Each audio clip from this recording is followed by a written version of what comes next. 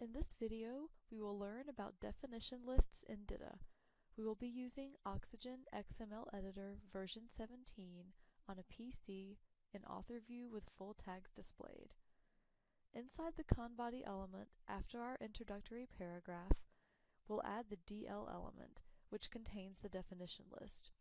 The editor automatically sets up the framework for the first entry in our definition list, with the DL entry element containing the DT and DD elements, so we can easily populate the DT element with our first term and the DD element with its definition.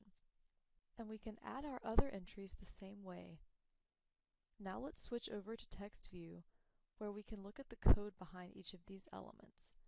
The DL element, which contains the DL entry elements, each of which contains a DT element and a DD element.